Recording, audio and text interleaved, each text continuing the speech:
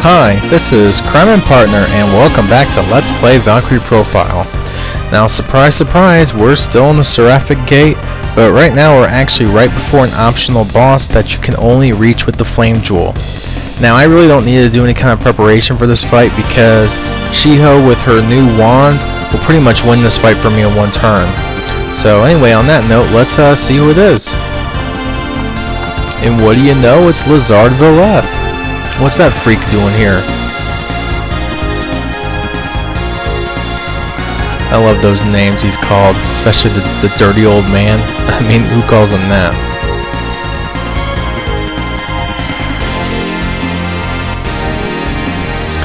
Yeah, we'll see about that one. Anyway, so they play this wonky battle music, and we fight Lezard and Two Eyes. Pretty much the eyes are what make this fight difficult. And even then, it's not really that bad.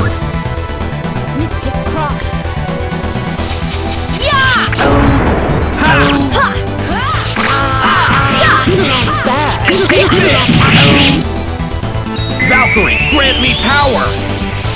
Finishing strike! Round rip saber! Damn it all! In the name of my lord! Earmuffs, Lucian, come on. Strike! Eternal raid! Such is your fate. And Shiho will finish it off with the Celestial Star. Thou must desire respite from thy empty existence. Thou shalt have it!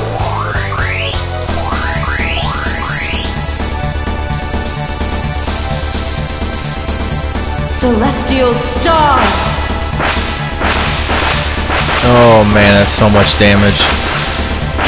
Anyway, as you can tell, evil has no place that in this world. that new wand does a little bit of damage. No, I will not accept this. And Lezard has been defeated in one turn. You have served me well, my Einherjar. Not that bad of experience either. You know, I got a pretty decent amount of magic gems considering doing that just one turn. And you'll notice for the treasure, Lezard gave me a Glance Reviver. You may remember this is actually the sword Lenneth used against Loki in the A ending.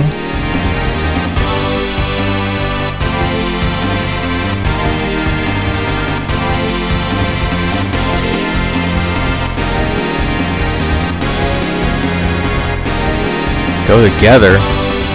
Does that mean what I think it means? Why, yes it does. Lezard has joined our team for the bonus dungeon.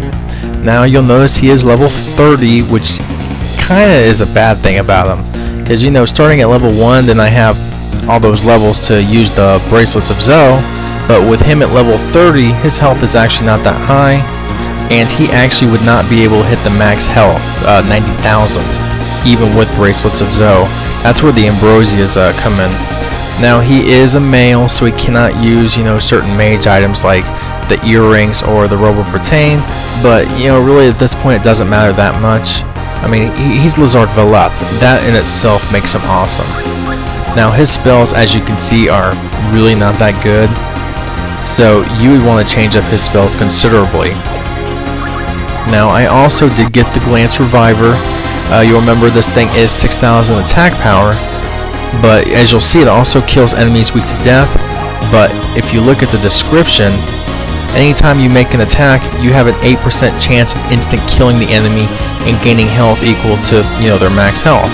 Now for someone like Lucian, whose, you know, Shining Bolt attack hits, you know, 12 or 13 times, this is awesome. He will instant kill so many enemies with this thing.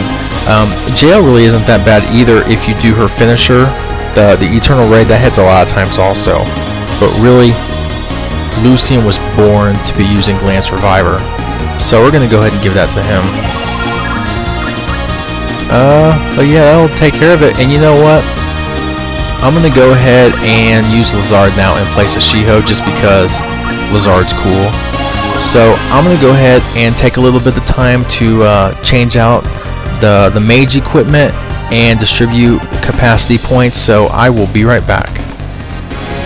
Okay, so I also gave Valkyrie the dimension slit because, truth be told, most of the enemies in the upcoming area are pretty worthless to fight. They don't really drop anything, and the few that do, they all drop lapis lazulis for whatever crazy reason. I also taught Lezard a new batch of spells because the ones he starts with are really not that good. You'll also notice that I am now above the little chain area with all the exploding chests. Before I drop down below, but this time we're going to keep going forward now.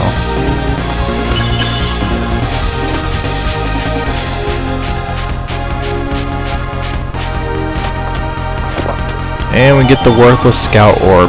Basically, you have a better chance of getting the first strike, but really you should be slashing enemies with your sword almost every time, so it really is kind of worthless.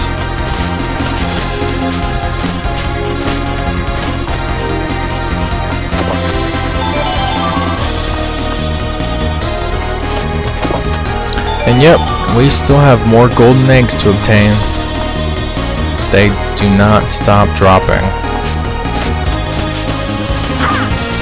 And here we're going to use our 4th flame jewel.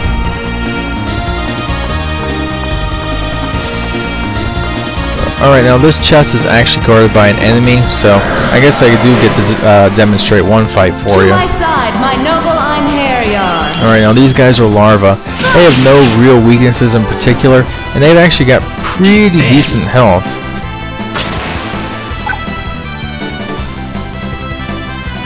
So for this fight, I want to go ahead and do a Might Reinforce, just to help to up my damage a bit.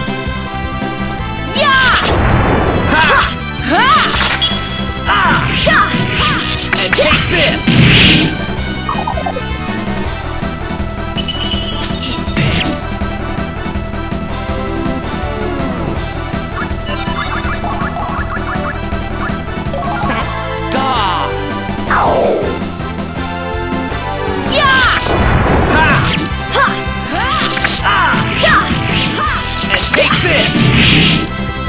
Now I'm not being very lucky. I was expecting Lucian's Glance Reviver to instant kill at least one of these guys. Oh, there we go. A single blow from me is death. So yeah, that's what happens. It's a pretty sweet weapon, actually. It's a shame it doesn't work on bosses, but that would probably be a little bit broken if you could kill a boss instantly like that.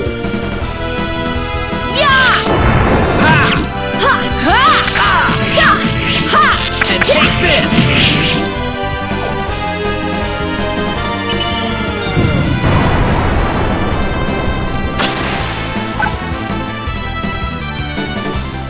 And one last to go.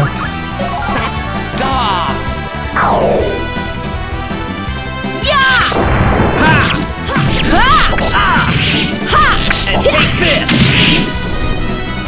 Oh man, Lucian killed them all with that thing. That's so sick. Get thee hence! Oblivion awaits thee! Alright, so I'll be right back as I use those points really quick. And so what do I get for all my hard work? Why yes, it's a golden egg! Like I don't have enough of those things.